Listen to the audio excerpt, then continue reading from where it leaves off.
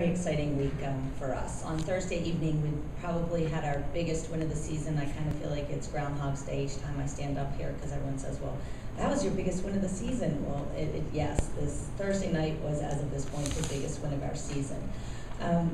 Northwestern was a tremendous team coming in, ranked second in the country.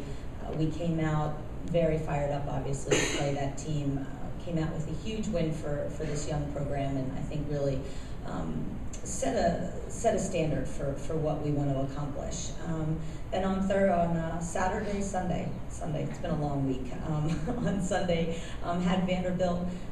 Came out a little bit slow, but I credit Vanderbilt. They had a great game plan, stymied our attackers, put up a good job in the goal cage, but we were able to put the game winner in, Brittany DeShields, with 30 seconds left on the clock.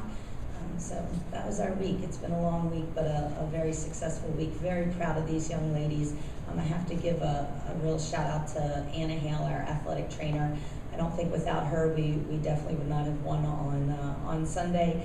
We had a lot of kids beat up from Thursday night, and she worked tirelessly to get our players back on the field so that we could get some output from them. So really excited that she's on our staff. So.